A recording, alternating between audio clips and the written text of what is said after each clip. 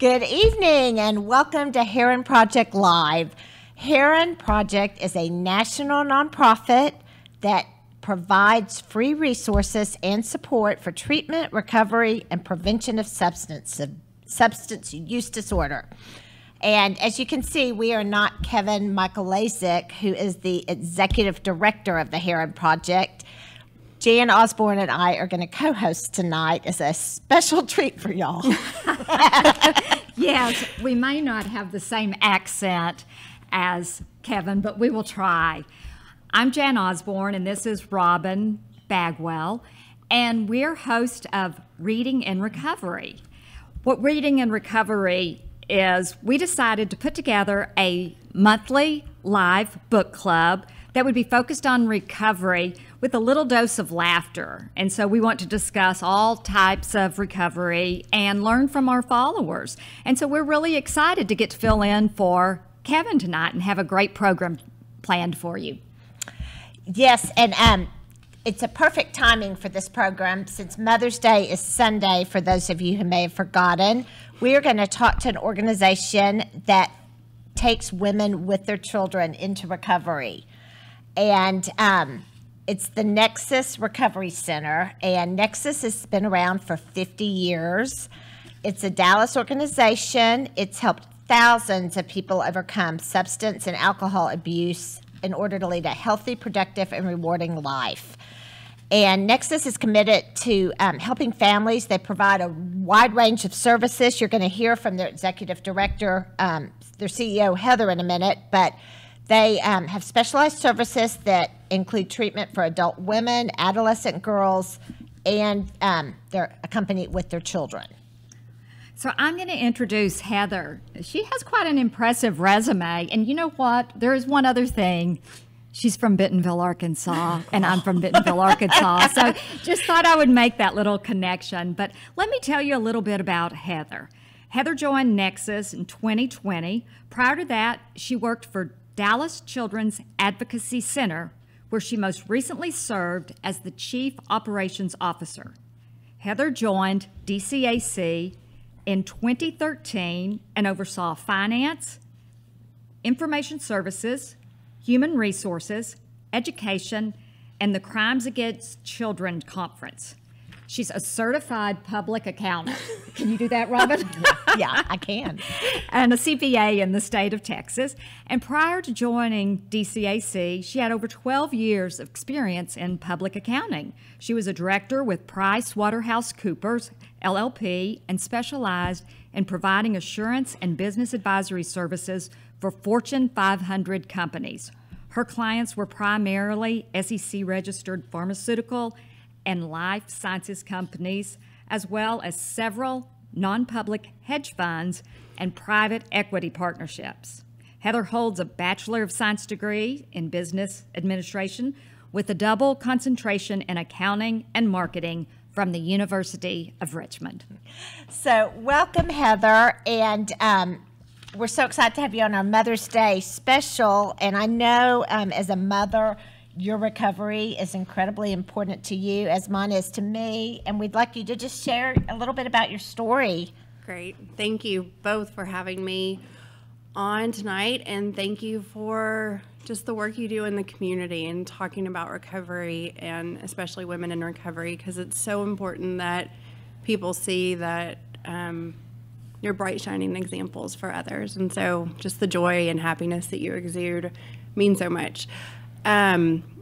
I grew up in Bentonville, as Jan mentioned, and had a very blessed childhood. And, you know, I come from a family with resources and did well in school. And, you know, mom and dad are still married after 45 years. And so on the outside, everything was perfect. I made straight A's, was a cheerleader, had all the outside external things. But I'm also biracial.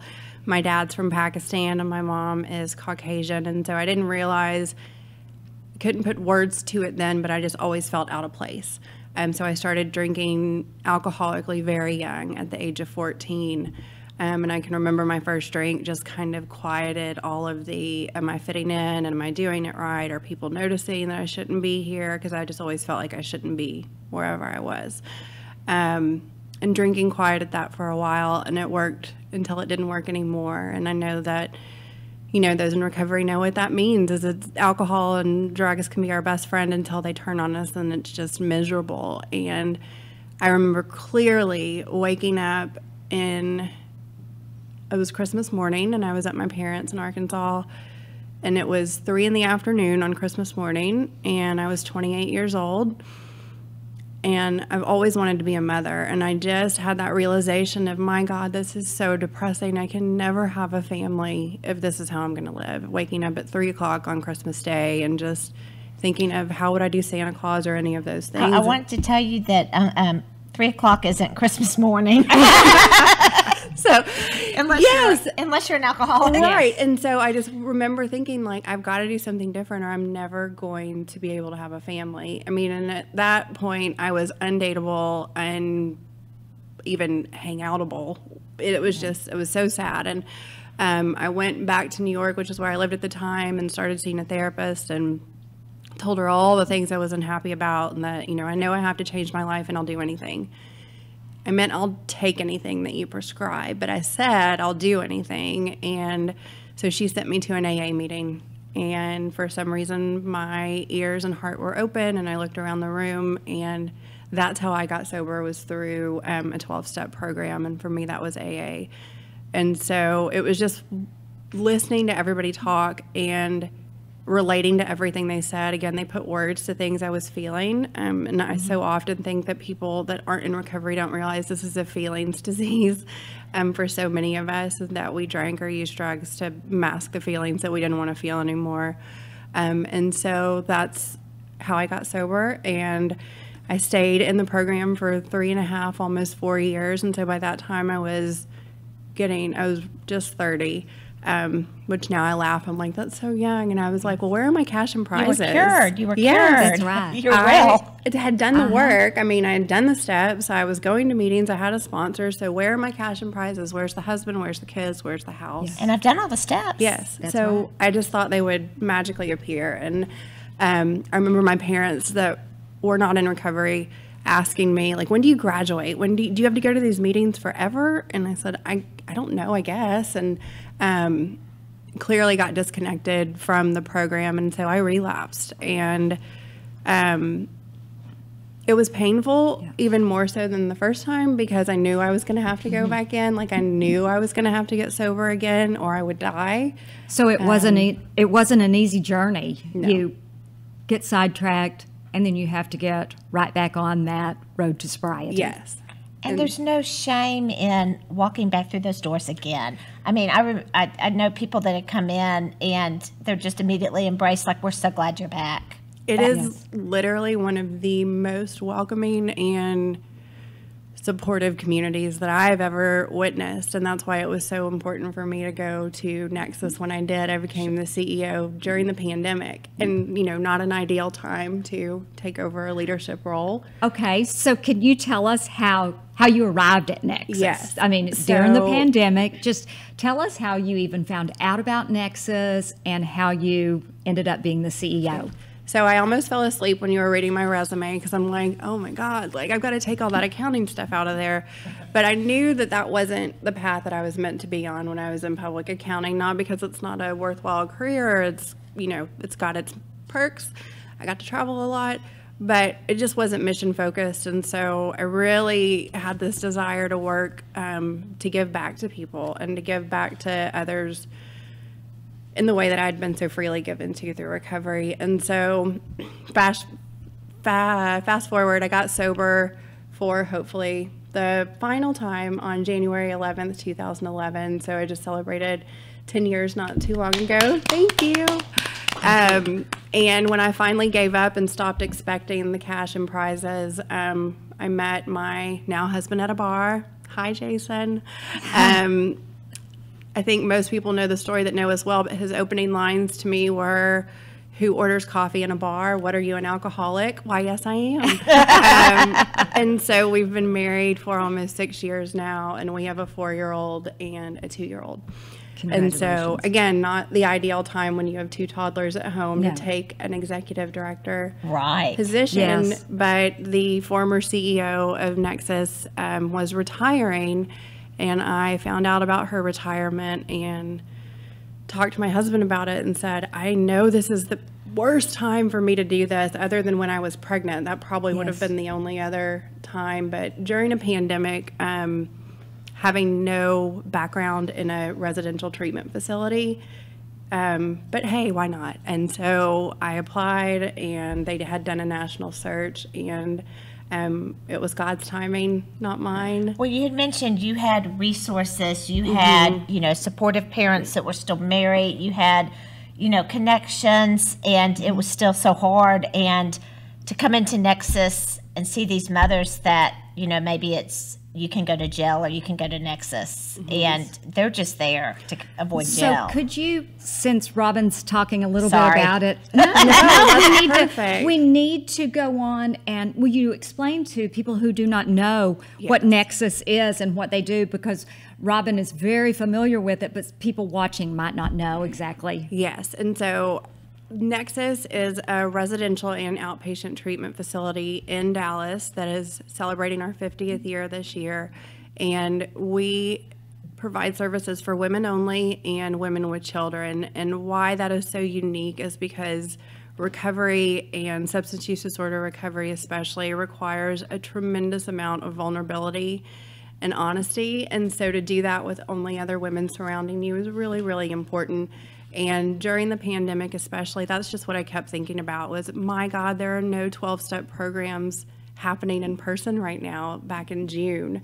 And I thought about all the people that were in the rooms of recovery when I walked in that looked me in the eye and held my hand and said, you can do this. You never have to feel like this again. You're not alone.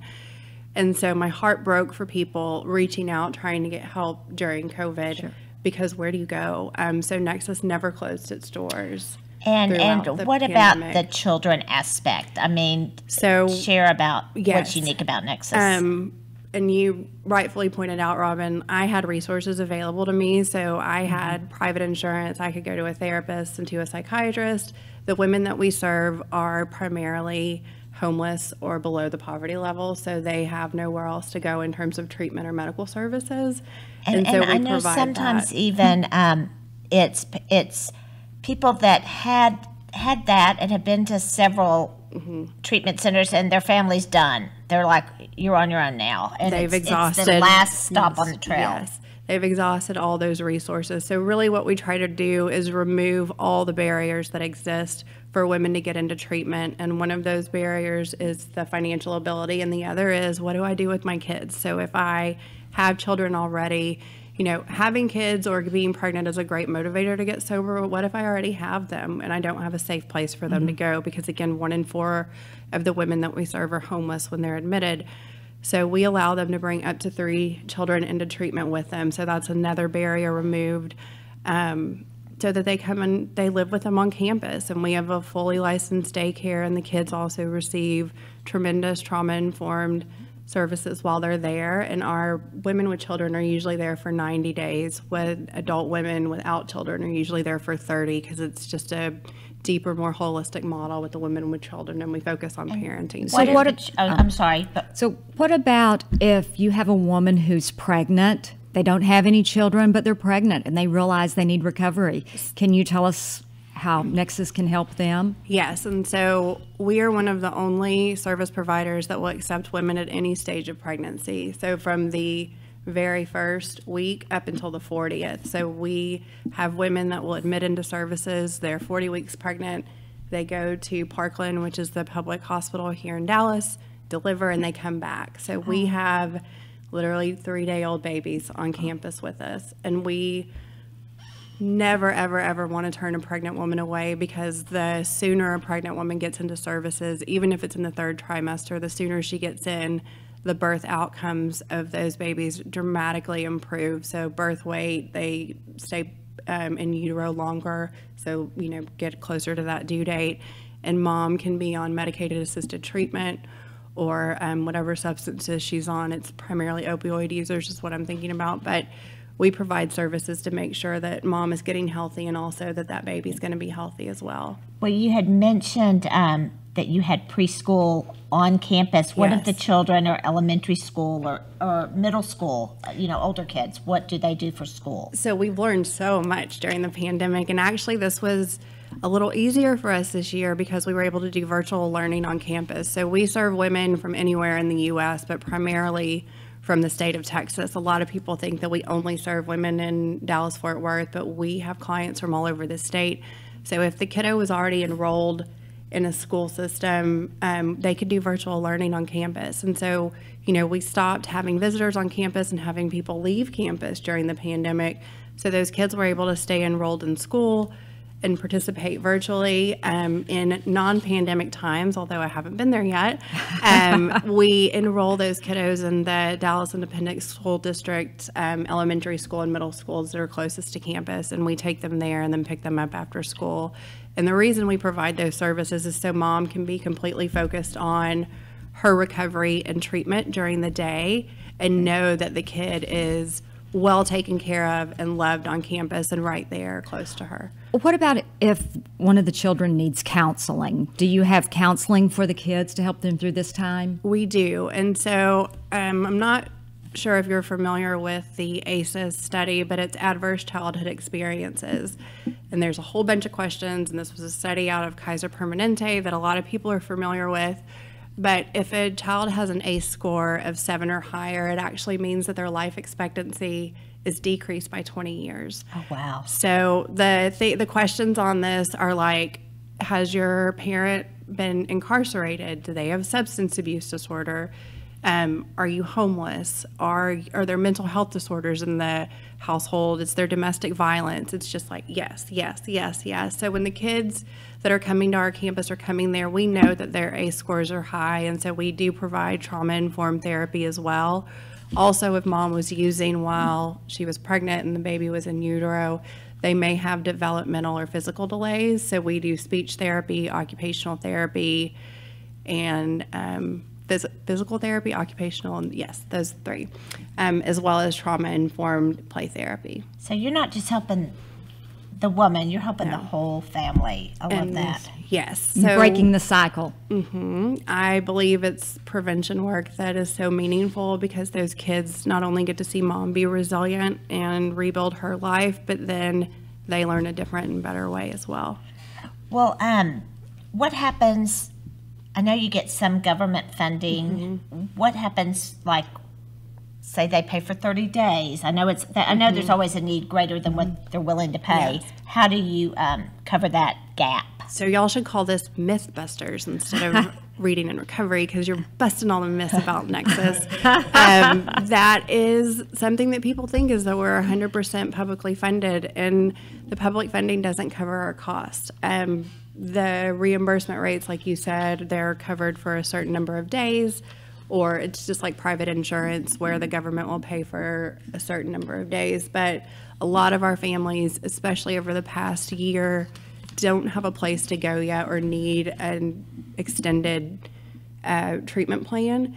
And so through our private funds, we have the flexibility to keep clients longer, but also our private fundraising is what helps us invest in our staff and invest in our facility. Our staff work so hard. We do know that. We have seen them in action. It's not an easy job, and so many of them are alumni that have graduated from our programs and are in recovery themselves. And again, they want to give back the same way I do. And so we have to invest in them. And so any private funding that we get goes towards our staff, towards the facility, and to kind of fill that gap for client services. Those watching that may want to donate to Nexus, I know y'all have a 50 for 50 campaign coming up, but I know every little bit helps. Yes. Whether you think, I just have $100 to give, that's not going to matter. I mean, that can buy so many diapers or so much formula. And how can people donate that are watching that want to support mothers? Yes. $100 is fantastic, and we can tell you about the mission, and it's just any donations are so appreciated. And people can go to our website, which is nexusrecovery.org, and learn more about us. And it's not only dollar donations, but volunteer opportunities. We have groups that bring 12-step meetings to campus. We've created virtual volunteer opportunities this year. There are so many drives that people can do. Yes. Like Robin mentioned, we always need diapers and formula and bottles, and everything is purchasable on Amazon these days. So and you can ship send it right there campus. too. You can order on, Amazon and send it directly to Nexus. Underwear for the ladies, leggings. Yes. Well, one of the things that Robin and I have done over the years, we've had so much fun, is we've done a lot of our volunteering out there. So we've done Christmas parties, Valentine's parties, Halloween parties. Yeah. And it's, we think that we're doing this to help the kids, but the bottom line is They just love it. Yeah. it's doing it for us. Yeah. We always leave there and we feel so fulfilled after getting to be with the staff and all. You're doing an amazing work. Amazing And work. so many people with long-term sobriety are the result of Nexus and the donations that come in. And there's no better way to spend your money than giving a kid their mother back. I mean, that was the greatest gift I had as a adult child, is having my dad get sober. So it's just fabulous. Yeah, and I get to do it every day. Like, it's just the best job ever. It's Good. amazing. I have a question from the audience. Oh, good. Okay. Tell us. I actually have a couple. Heather, what would you say is your favorite thing working at Nexus so far? It's definitely the staff, and just that feeling of gratitude you get when you walk in the door. So many people grateful that want to give back to others and help the women that are there, and how just grounded they are. And people don't ask for anything. There's no air of entitlement. And so the staff that want to be there and help the clients genuinely in their heart just want to give back is the best thing about working there. I think we have only time for one more question because we talk so much. So give us another question. One more. So Risa on Facebook asks, what do you suggest for women who are pregnant? So if there was a pregnant woman in here right now facing down substance use disorder, what would you say to her? So again, you never have to feel this way again, and it doesn't matter if you've been using them while you're pregnant. You can get help now. You can reach out to Nexus or any substance use disorder treatment facility that's close to you, and you can get help immediately. It's never too late. Like I said, we have women admit in their third trimester, and just as soon as you get in, you never have to feel like this, and your baby will be so much better off. Great. Real quick before we log off, can she share about the Mother's Day event they have this weekend? Oh, please. Give a quick plug.